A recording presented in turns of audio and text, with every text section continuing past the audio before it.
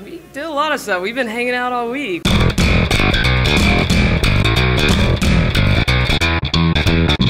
There's no doubt that Charleston has this growing entrepreneur and tech scene, and I think it doesn't hurt us that it's also a really beautiful place to visit. And I think a lot of things build off of that, but it certainly is a lot easier to talk people into coming here for a conference like this, and I think that's what Stan and Sonny really saw. It's like Charleston is a draw.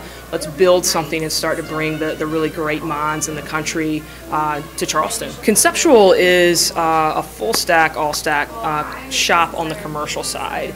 You know, we really focus on working with a diverse set of clients, both in Charleston and really now a lot outside of Charleston. It's been really interesting being in a mid-market city like Charleston and then seeing our pipeline grow outside of the South. And I think that goes to people really seeing Charleston as a place that has a reputation for having talented developers. Since I moved to Charleston 3 years ago, it's provided such an amazing community of mentors, and that sense of apprenticeship is really present here in the tech community and entrepreneur community. So it's just really this place where people want you to be successful, and I think that's what makes Charleston stand out from other southern cities, is that you've got people that are really invested in this economy.